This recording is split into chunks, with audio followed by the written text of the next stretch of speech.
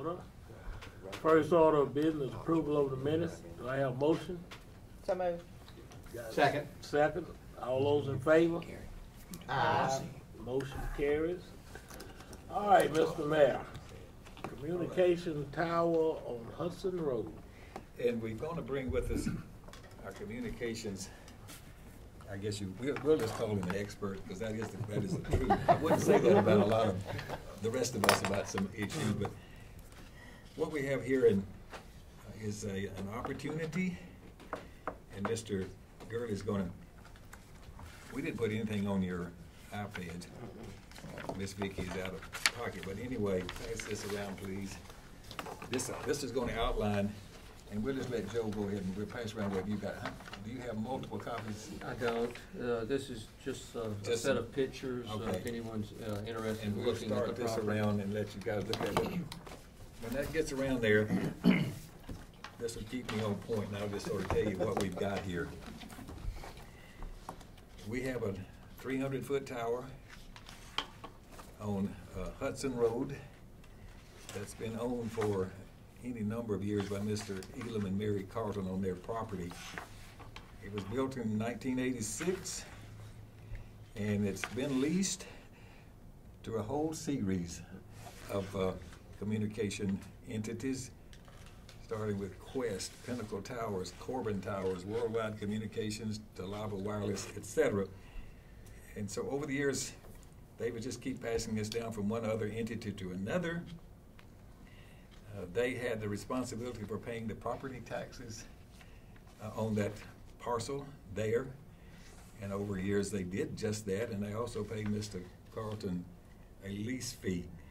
In any event, after time went on, these people defaulted on their lease, quit paying him and quit paying the property taxes. So we sort of got onto this when all of this has sort of reached the level of being behind almost $7,400 in property taxes just on that little piece of property with that tower sitting on it that they owe Rutherford County. And so it's almost into the chancery process, and it will proceed onward to some sort of foreclosure if this doesn't get paid. But anyway, that being said, the tower has been sitting there for a number of years, completely unused, right, Mr. Gurley? It's been unused, it's been unlit, which is a violation of FAA, FCC regulations.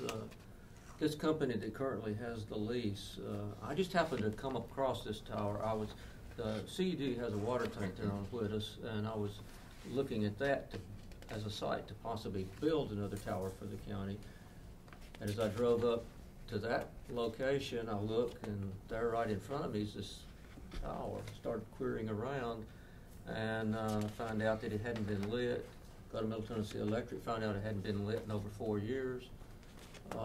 Start doing some digging, go to the trustee's office, et cetera, et cetera. Find out it's behind on taxes. Go talk to Mr. Carlton, find out he's behind on rent payments. We notify FAA and FCC because no notum to airmen had ever been issued on this. And so we started digging into it, and what we found was this company has a pattern of similar things across the country, basically abandoning the towers, failing to pay the property taxes, failing to pay the rent, and also failing to light the towers. I found multiple instances of federal levied fines against the company. So we started digging into it even more. This tower would serve to provide some coverage for the southwestern portion of the county. And we looked at, one of the first things I did was get a tower company to go look at it to see if it was still really a decent tower, and it is. It's got a lot of life left in it. It does have a small building there, it does have a generator. We don't have any idea what kind of shape those are in. But the tower itself would cost probably $350,000, $400,000 to build something similar today. So we saw an opportunity to try to gain this tower at a reasonable cost. And Mr. Mayor, you want to explain, or you want me to Okay. explain what we propose? All right, so if you go down to item number 2 here, what I've sort of outlined the preliminary terms. Can I ask a question? Yes, sir. Now, who owns the tower?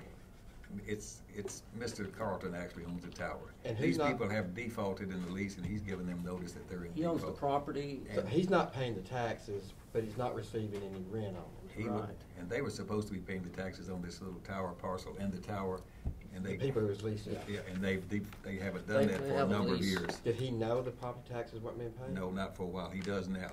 The tax bills are being sent to the Okay. San Francisco. To and, Televille Wireless. somewhere else in is, another state.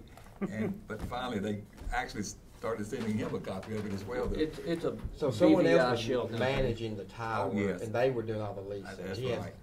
He was just getting If- a check every year on If it. you go on this company's website, which you can access, it looks like this is a modern, portrayed as a modern, up-to-date, fully functional, with all amenities, site available for leasing, which obviously it's not.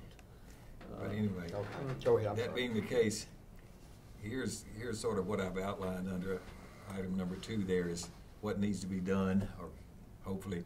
First thing is we need an official legal determination by our county attorney that these prior leases are in default. There has been a letter sent to the lessee by the owner, and we think that that's probably okay, but we want to be sure that that's proper notice of default and cancellation has been made. So all of this that we're doing would have to be confirmed.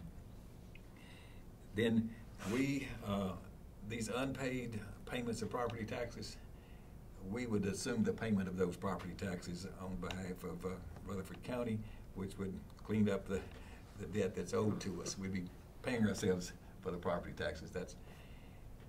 We would have an initial lease term of 25 years with a payment of $500 per year, with an option for us to cancel this at any time. We'd have a second lease period of 25 years with the same option.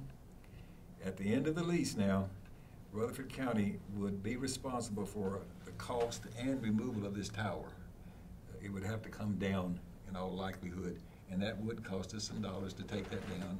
But Mr. Gurley says that likely somebody would take it down for the salvage value of the thing. That's basically 50 years from now. Mhm. It could be, Could we be. may not want it even after 15 or 10 or 20, but at that point in time when we decide we don't want it and it needs to come down, we would have to take that responsibility to do that. And it probably wouldn't cost us much, if anything, if we could get somebody just to take it down for the value of the metal. Okay, right now, you looked at those pictures, you could see that there is microwave equipment still sitting up there unusable. That has to come down first. We want to take that down first. We want to install this lighting and get it back in compliance. And Mr. Gurley thinks that could cost just doing that piece, taking this stuff down and putting the lighting on it that needs to be put. Now, we hadn't put any other equipment on it yet, okay? Would put it into compliance as far as FAA is concerned, would cost us maybe $25,000. Then, after we get past that, we'd have to define how we're going to, what stuff we're going to actually put up there to communicate and improve its communications and make it an integrated part of all this other tower work that we're doing. Become part of the project, overall project. In the grand scheme of things, and when our infrastructure was proposed before on the previous towers, where is this tower in proximity of it should be, as far as the study that was done for our dead zones? It's in reasonable proximity. It is, we would, instead of offsetting a pattern from the far edge of the county back to the east, we would offset a pattern to the west, because we don't need any coverage off of that site, between that site and Murfreesboro. So basically, it's in, So it it's in the area fits. where it fits in our Yeah. needs. It fits in. In fact, I have it on a map if anybody wants to take a look, or be happy to discuss how it fits more specifically. It complements and improves the And planning it we're also having. is a good microwave relay hop if we need to go ahead and put another add receivers or keep receivers at Eagleville at the water tank there. We cannot shoot from Tiger Hill to Eagleville because of Versailles Knob. You run right into it about 500 feet below the top of it. But with this 300-foot tower, would it? It gets be above high that. enough It to gets get up above? 1,200 and something feet. So it has a clear path, as you know. The little knobs Right. depend exactly, but I've already plotted. It has a clear path from Tiger Hill to there, from there to Eagleville water tank. Yes. Does the microwave equipment on it already, is any of that salvageable or could be sold to anything? Well, or is the it, price that we offset? got of removing the dishes, there are 6 10-foot dishes up there. Those are huge. You know, when you look at 6 10-foot dishes, they're about 3 feet deep. The quote that I got from a vendor was for about $10,000, and they scrapped the dishes and the hardware associated with. Someone's already came in and salvaged the waveguide, which happens to be pure copper. Wonder why. They worked for it, didn't they? Yeah, they had to work for it. But they have done that already. The microwave equipment that would be inside, whatever's inside, we don't want to cut the locks on the building until we have possession of it. If there is any left inside, would be very obsolete type of stuff. You know, we're talking about 80s vintage stuff when this was built in 86. So the salvage of it's gonna help offset that cost too. The salvage is help offset the cost, and instead of having to, this tower was originally lit with red lights and painted red and white for the typical thing in the 80s. The way to do it now is to put a strobe, dual mode strobe. It's white in the daytime, red at night. That way the tower doesn't have to be painted. Painting a tower is both costly and difficult and time consuming. Has to be done about every 5 years, so strobes are the way to go. That's going to cost about $8,000 or $9,000 to do that. Mr. Chairman, this fits in our needs. I think it's a good plan, and I make the motion that we accept the mayor's recommendation. Got a motion to accept? Second. Got a second. Call the roll.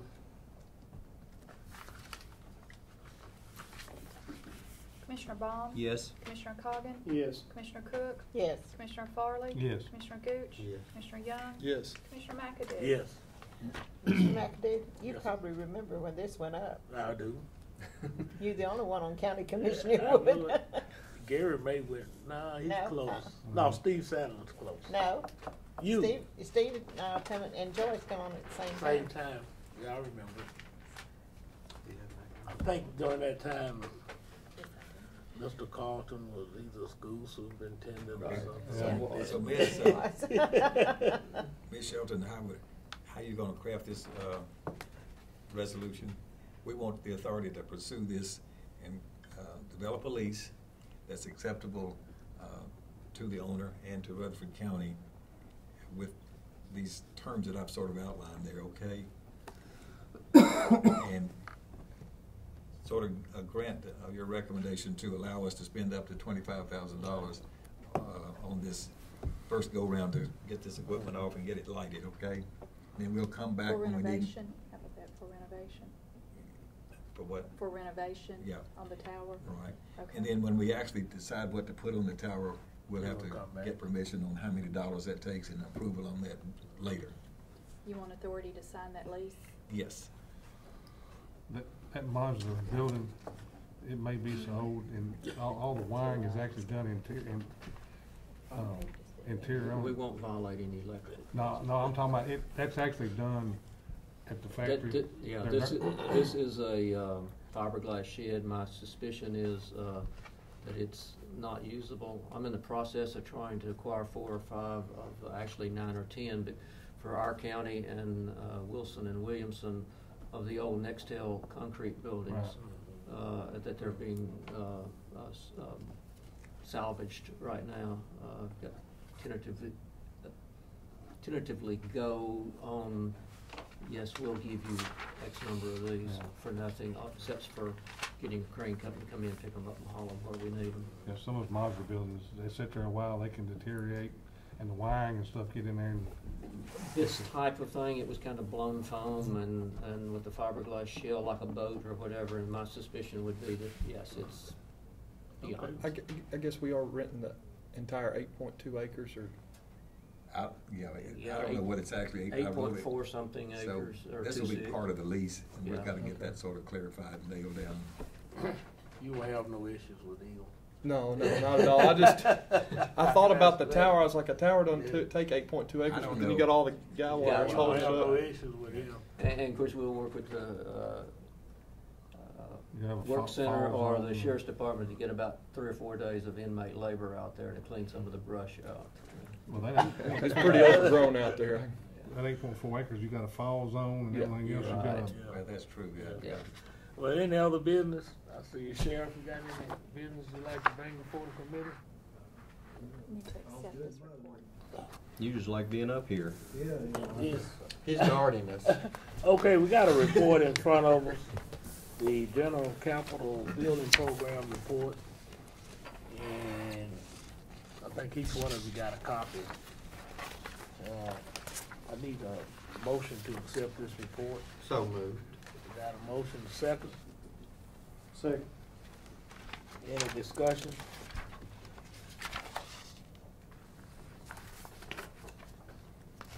If not, all those in favor of accepting this report, let me know by saying aye. Aye. Opposed? Report accepted. Any other business? Mr. Mayor? This will just be a point of information. The Midland Forcible Volunteer Fire Department did bring us a check for $20,000, which they had promised to do in the beginning for that, toward the construction of that building. So we now have enough money put together to finish this sprinkling assignment, okay? Good deal. Good. Hopefully we can get those guys in there and Quick. get the certificate of occupancy and Any other business? Not.